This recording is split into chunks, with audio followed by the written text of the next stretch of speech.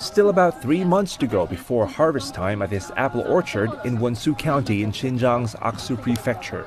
But business is already booming. Zhou Fengxia and Li Jing are busy locking in pre-orders from the live streaming session. Live streaming has become a popular marketing model in recent years because we can show customers how we plan our products, as well as ways to ripen fruits. Live streaming is the most convenient way to show our production process. Zhou Fengxia says she's been doing this for about 7 years now and is now reaping the benefits. Sales have gone up 40% since we started live streaming. Fruit production is one of the main sources of income for locals in Aksu. For example, here in Wenzhou County, fruit production or the fruit industry accounts for over 60% of residents' total incomes. And just like Zhou Fengxia and her husband, many are working to expand their businesses via live streaming.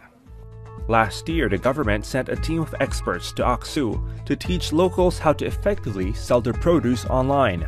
A report by Taobao Live and Ali Research, the research arm of e-commerce giant Alibaba, shows that live streaming helped sales bounce back during the pandemic last year.